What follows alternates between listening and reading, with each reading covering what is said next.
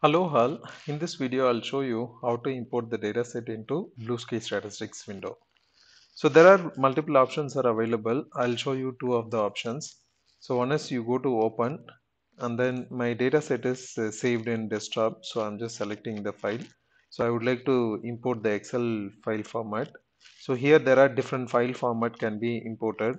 BlueSky format, R script, Stata, SPSS, SAS, R data, DAT format and then CSV. So these are the different formats of data you can import it. Now my file is in Excel file format. So click open. You will be able to get the data set in this window.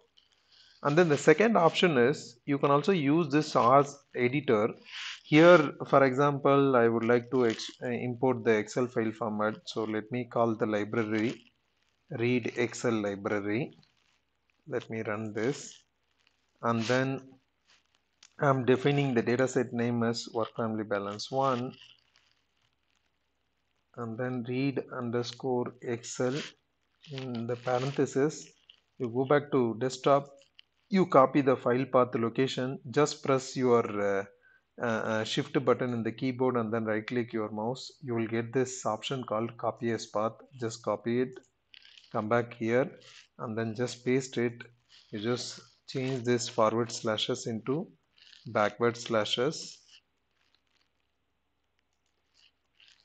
Now you run it, you will be able to import the data.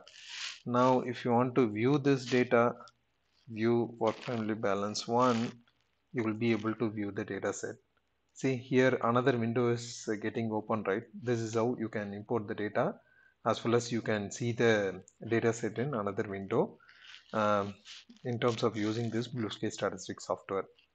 So in the next videos, I'll show you some of the basic data analysis which can be done with the help of BlueSky Statistics.